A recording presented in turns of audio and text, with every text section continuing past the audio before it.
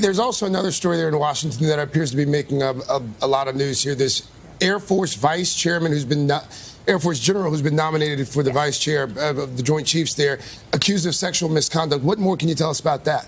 Yeah, so let's lay out what the situation is here, Craig. We're talking about General John Hyten, who in 2017 and 2018 was accused of unwanted sexual contact. This is now newly surfaced allegations here, accused of kissing, hugging, rubbing up against another senior military officer who has asked not to be named.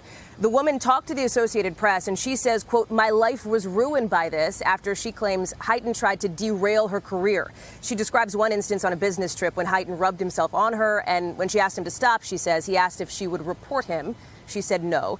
Now, Hyten is a decorated Air Force general. He was nominated in April, as you say, to become the vice chairman of the Joint Chiefs of Staff. And an Air Force spokeswoman says a comprehensive investigation that's already been conducted into the accusations found insufficient evidence to support any finding of misconduct on the part of General Hyten, who cooperated. Another senior military official says the investigations on multiple levels lasted for months, and none of these allegations were corroborated. Still, there are some members of Congress, Senators Elizabeth Warren and Tammy Duckworth, who have written a letter to the Defense Department wanting to know more about the investigations, concerned that Hyten received preferential treatment, perhaps because of his rank and his pending nomination, Craig.